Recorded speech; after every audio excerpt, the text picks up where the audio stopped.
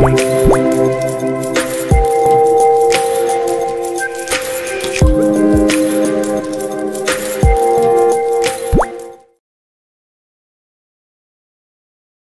everyone, welcome to PDO Work Permit System Part 2 Overview.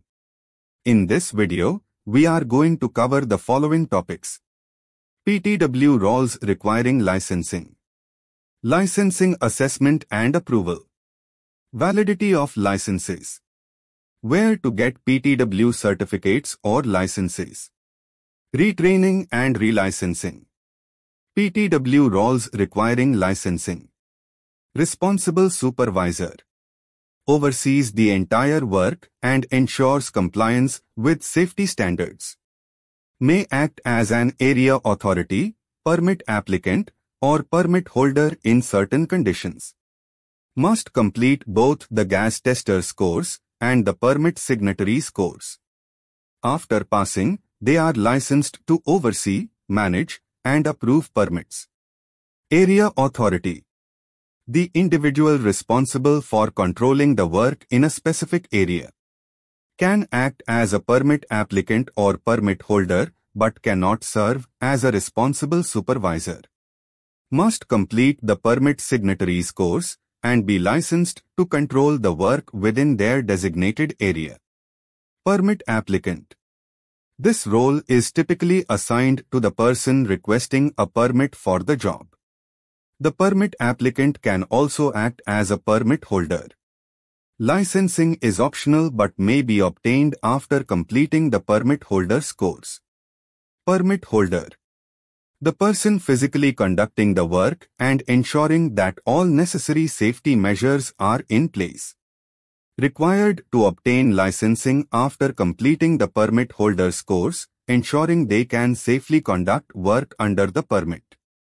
Licensing assessment and approval and validity of licenses.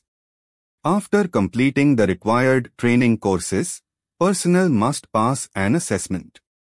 This is conducted by a licensing panel, usually chaired by a production coordinator or equivalent. The licensing panel evaluates the candidate's knowledge of the PTW system, specific hazards in their area, and safety procedures. Once approved, the individual is granted a PTW license. The PTW license is typically valid for 3 years from the date of issuance. After 3 years, individuals must undergo refresher training and be relicensed to ensure they stay updated on safety practices and the PTW system. Where to get PTW certificates or licenses. Training providers, the required courses, gas tester's course, permit signatory's course, permit holder's course, are provided by approved training providers.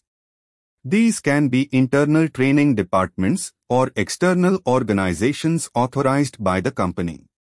Licensing panels. After completing the training, personnel must pass the licensing panel assessment, which is conducted internally by a panel chaired by the production coordinator or a designated equivalent.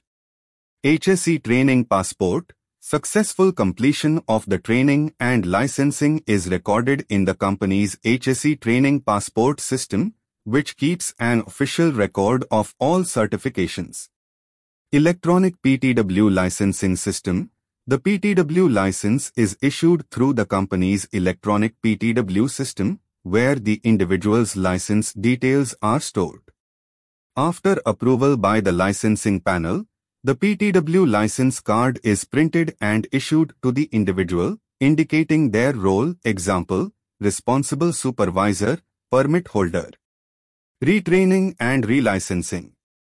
Refresher training is mandatory every 3 years as per PR 2234, Process Safety Competency. This training ensures personnel are up to date with the latest PTW standards and procedures. Relicensing is simpler than the initial licensing. It involves a brief discussion or assessment with the production coordinator or delegate to confirm continued competency. Personnel may also need relicensing if they transition to a new PTW role, such as moving from a permit holder to an area authority, require additional training as determined by their line manager. This is all about today's topic. Thanks for watching Phani EHS Info. And don't forget to subscribe our channel to get immediate notification of our videos. Share our videos to your friends and colleagues to create safety awareness. If you have any questions and requirements, please comment in comment box.